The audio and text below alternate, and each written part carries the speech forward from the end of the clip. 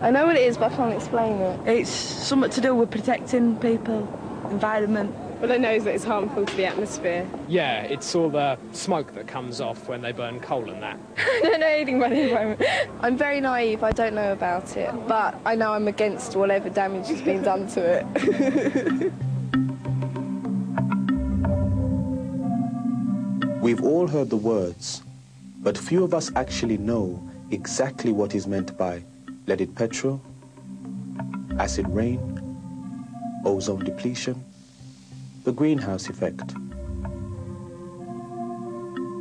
This video looks at the causes, the effects, and the solutions. You'll see that there are no easy magic answers, and that the solutions to one problem often make things worse for another.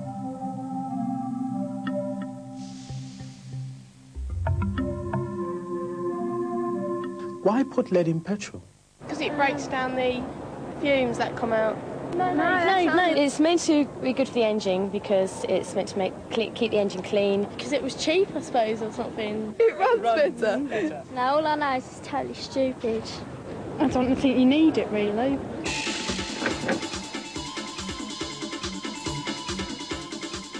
In a perfect engine, petrol burns when exploded by a spark from the spark plug, smoothly powering the car. In real cars, what actually happens is that the fuel can explode at the wrong time. The effect is called knock. Knock wastes fuel and damages the engine. Putting lead in petrol is simply an easy way of preventing most knocking.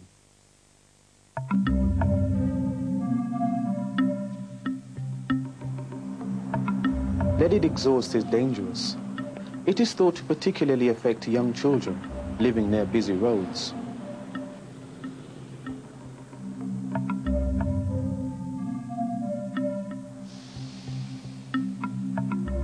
Simple engine adjustments can be made, which get rid of the need for leaded petrol. Many people have had their cars altered, and all new cars have to run unleaded. But you must remember that the unleaded car is inefficient, using more petrol to travel the same distance.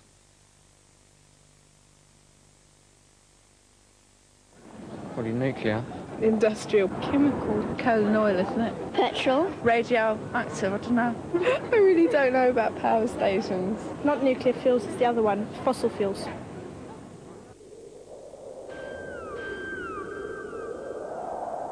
Coal and oil power stations, cars, some industries release acidic gases. Sulfur dioxide reacts with water and oxygen in the air to make sulfuric acid. Oxides of nitrogen from car exhausts react to make nitric acid.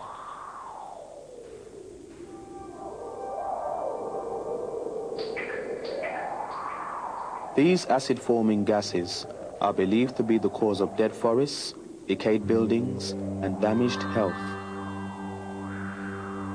When acid rain falls, it can chemically react with the earth to release poisonous materials like aluminium and cadmium, otherwise locked in the soil. The acidic and poisonous mixture washes into rivers and lakes, killing fish and plants.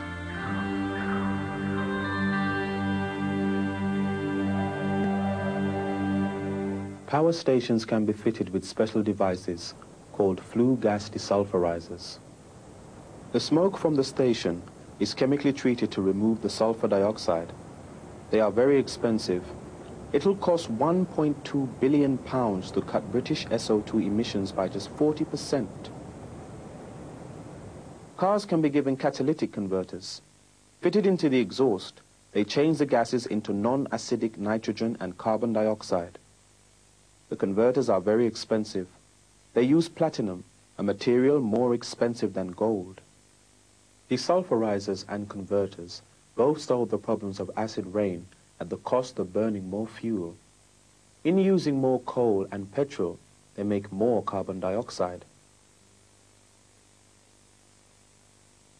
It's a layer of something. It's the layer above the atmosphere. It's just the gas. It's a layer around the world. Protecting the world from all the sun's heat. Stops people from getting polluted by gases and things like that from the aerosols. Hydrocarbons carbon dioxide, something like that. That's a layer that protects Earth from the sun's radiation. It's a layer above us which is gradually disappearing.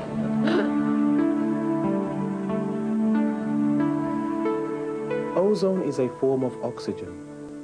Oxygen normally exists in the air as O2, two atoms bound together. Ozone is O3. A thin layer of ozone surrounds the Earth. Scientists have found a hole in the layer. It comes and goes, appearing for a few months at a time.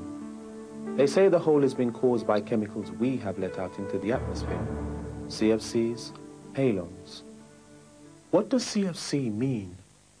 Chlorifluori... I don't know. Forgotten. Carbonated something. Chelsea Football Club? Fluoro, something. Yeah, something like chlorifluorifluorins. Fluorocarbons. It's bad in the atmosphere and it makes icebergs melt. Chlorofluorocarbons. It comes from aerosols and fridges. CFCs are chlorofluorocarbons. CFCs are very useful chemicals, cheap and not in themselves poisonous. They have been used in aerosols, packaging and fridges. Halon has been useful to us in fire extinguishers. The ozone layer absorbs ultraviolet radiation from the sun. Without the ozone layer, UV levels on Earth's surface would be much higher. UV tans our skins, but too much causes skin cancer, and too much can damage crops.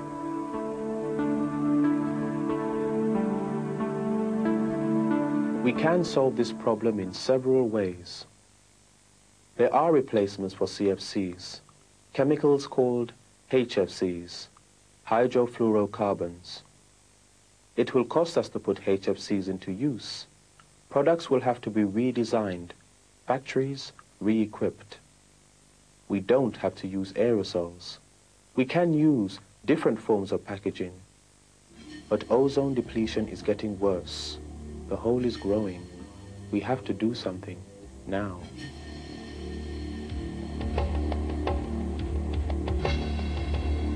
The greenhouse effect and ozone depletion are similar in that they both involve gases reacting in the atmosphere with radiation from the sun. But there the similarity ends. There is no direct link between the two.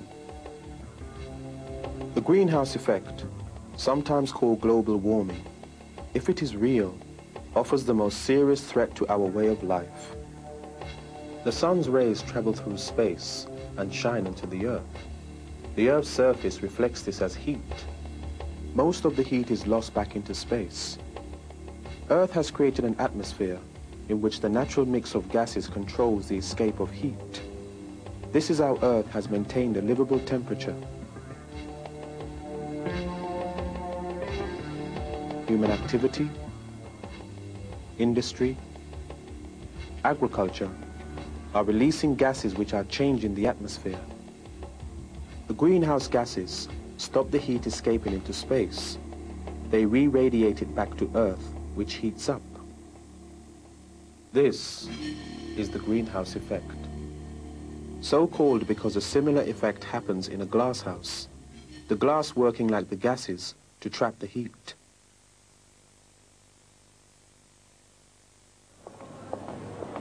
Carbon?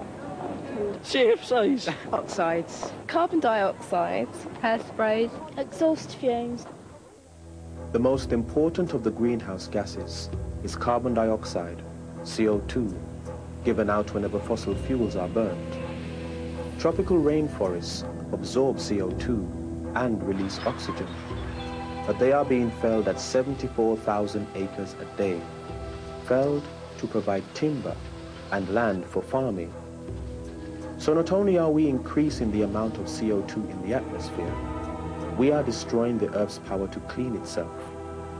A second greenhouse gas is nitrous oxide, given out from farming, cars, and fossil fuel power stations. Third are the CFCs, which we have already met. Not only destroyers of ozone, but are also greenhouse gases themselves. Fourth is methane, released by the herds of cattle kept to provide us with food, from leaks of natural gas, and from decaying rubbish. Finally, there is ozone. At the highest levels of the atmosphere, ozone is wanted. Lower down, it is a greenhouse gas.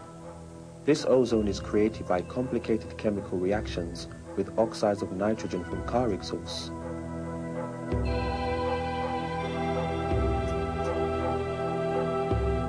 Some scientists claim the world is already getting warmer, and they predict higher temperatures. The greenhouse effect does not just mean warmer summers and milder winters. It means disrupted weather, disrupted farming, famine. The changed climate may affect the polar ice. Some scientists predict that sea levels may rise, threatening to drown low-lying areas.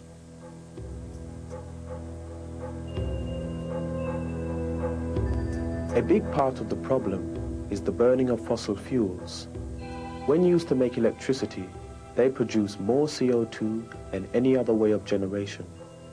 Our way of life seems unimaginable without the CO2 producing car. We could develop electric-powered vehicles, but the electricity such cars would use would have to be clean electricity. Using fossil-generated power would simply shift pollution from car exhaust to power station stack.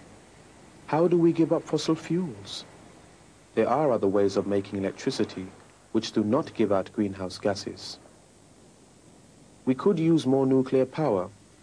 Nuclear generation of electricity produces no greenhouse gases, but as a source of power, it is not free of criticism, even though it is now the largest source of electricity in Western Europe.